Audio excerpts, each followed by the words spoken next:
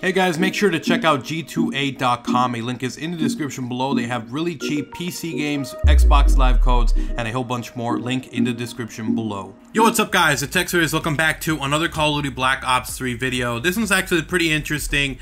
It's a glitch that allows you to have multiple attachments on a secondary, which is insane. You can do up to 6 attachments, which is just, I don't know how the hell that happened, but it's possible apparently. But I wanted to show you guys how to do this and how ridiculous this is. And first of all, the first person that I saw cover this was actually Hollow Point. A follower of his actually showed him how to do it. So huge shout out to him. And the reason I wanted to talk about this is because it's a follow-up to that camo video that I did yesterday, where I talked about how you guys can put any attachment, any camo on any weapon that you want.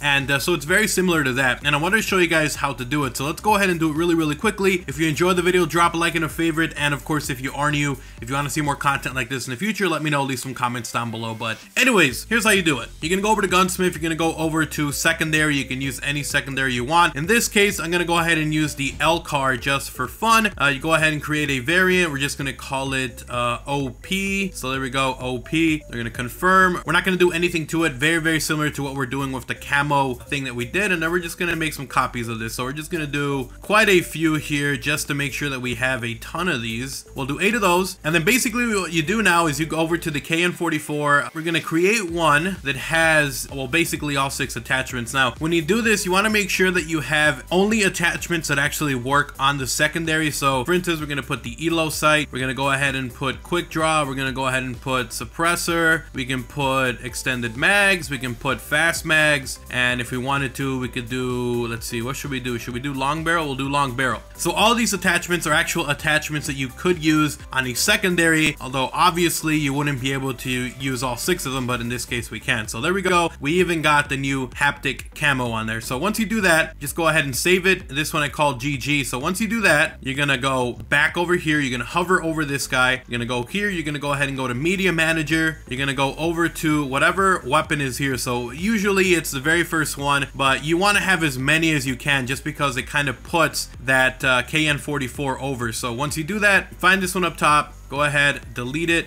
you back out, and you're over on the KN44. So technically it shows that you're doing it to the secondary, but on the right side it says that it's the KN44. So what you want to do, you just click on it, go ahead and redo everything you did. So we do the ELO sight, we do let's see, quick draw, we'll do suppressor, we'll do extended mags, fast mags, and we'll do the long barrel, and then again we'll do the camo if we want it. So we'll do the haptic camo. That's basically done. We go back, we save, so it shows that. And then if you go over back to your secondary, we'll go back to the L car here, you'll see that it has all of the attachments on it, which is absolutely insane. So that's really freaking crazy. So there you go. That is how you do it, guys. I know it's a little bit of a shorter video. It's pretty interesting. And I actually want to see if we can actually use this in game.